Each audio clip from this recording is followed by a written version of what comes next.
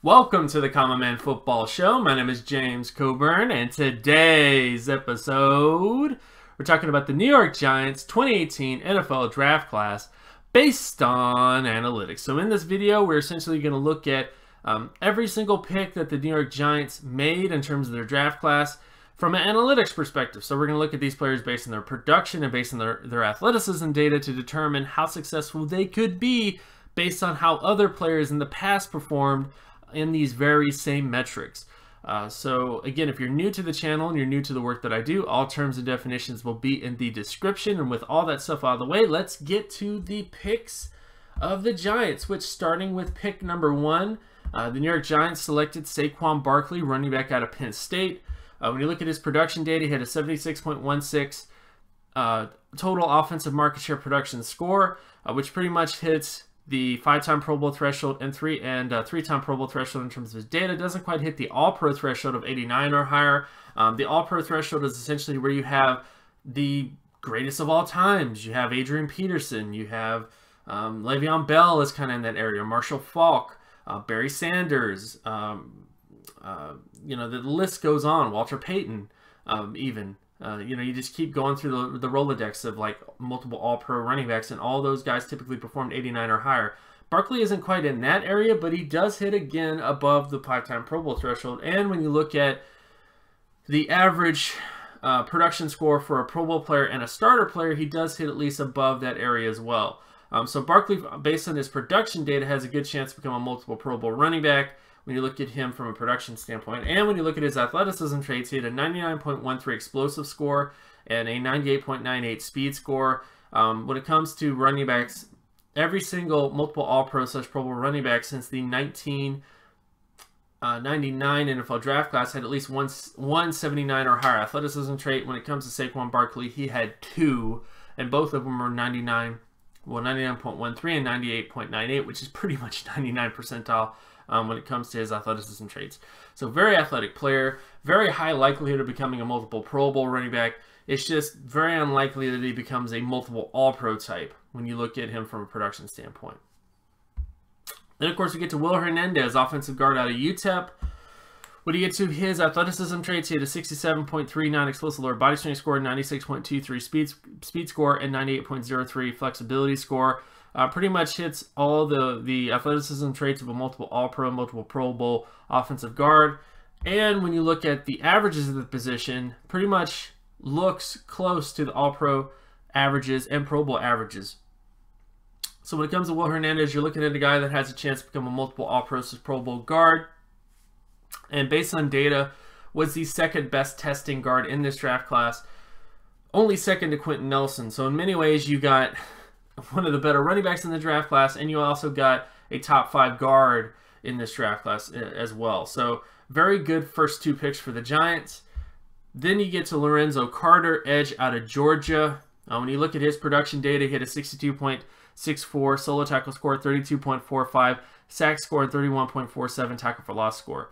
Does not quite hit all the thresholds in terms of All-Pro potential and Pro Bowl potential, and doesn't really even hit near the All-Pro averages in terms of his solo tackle data, sack data, or TFL data. So production is the major question mark with Carter. His athleticism testing is pretty impressive, though. 76.25 in terms of explosiveness, 95.34 in terms of speed, and unfortunately did not do any flexibility testing to determine how flexible he is for his size. So didn't do the short shell, didn't do the 3-cone, which is troubling, to say the least, because you do want to know that information since it's so important in terms of projection. Lorenzo Carter is a guy that has been compared to Jamie Collins by some, and even though there are some similarities in terms of having above average athleticism traits, I think when you look at the production data, this is where things are a little bit different.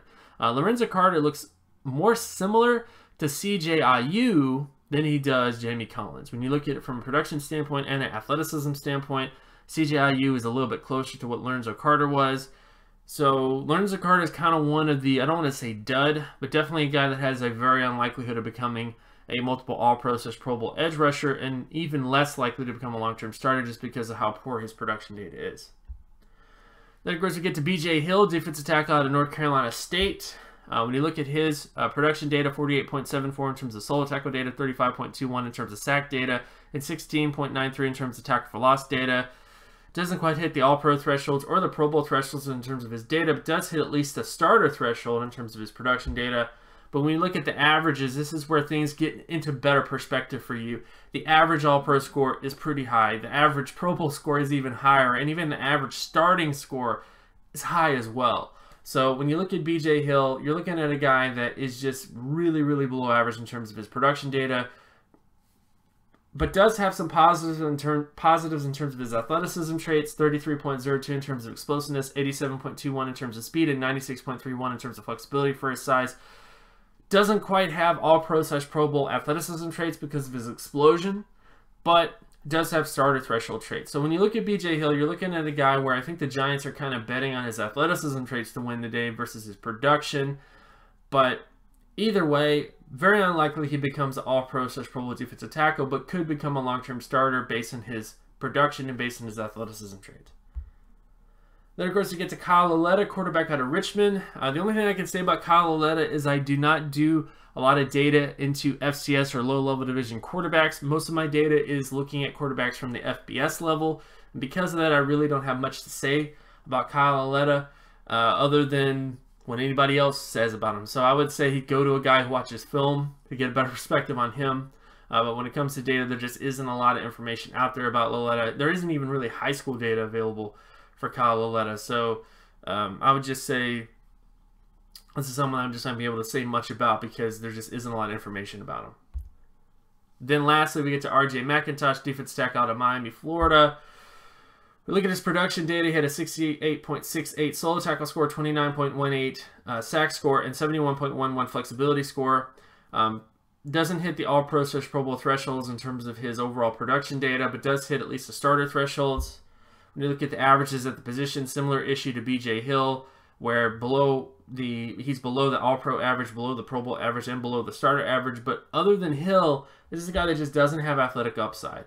4.68 explosive score, 22.95 speed score, and 5.35 flexibility score. There's never been a long-term starting defensive tackle with R.J. McIntosh's athleticism traits, nor the combination of production and athleticism. And because of that, I would say that R.J. McIntosh is one of the players in this draft class where I think it's very unlikely that he becomes anything but a guy that becomes out of the NFL in about 3 to 4 years. So we'll see what happens. I don't like to project guys to that level of like they're going to be a bust. But he is a guy that just based on his athleticism traits and based on his production data, very unlikely he becomes anything at the NFL level. So overall, when you look at the New York Giants draft class, I think it was a good start to the class. I think Barkley has a very good chance to become a Pro Bowl running back. I think Will Hernandez has a very good chance to become a Pro Bowl / All-Pro guard. I think Carter likely won't be the most successful. Definitely has athleticism traits, and we'll see what happens with him, but his production is pretty low.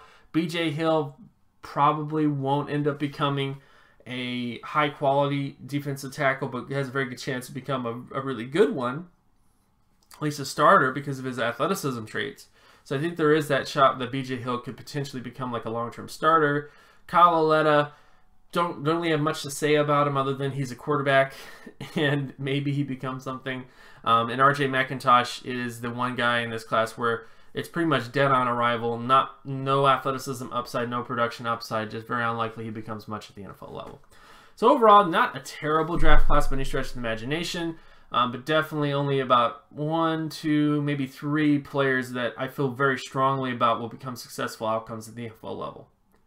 And of course, my name is James Coburn. You can find my other work at draftcoburn.wordpress.com. You can also follow me on Twitter at Geometrics. And if you like this content and you want more content like this, be sure to leave a like and subscribe. Share this video as well with anybody that you know. Hit that notification button so you're always reminded when another video of mine drops. And I'll talk to you guys in the next video. Peace!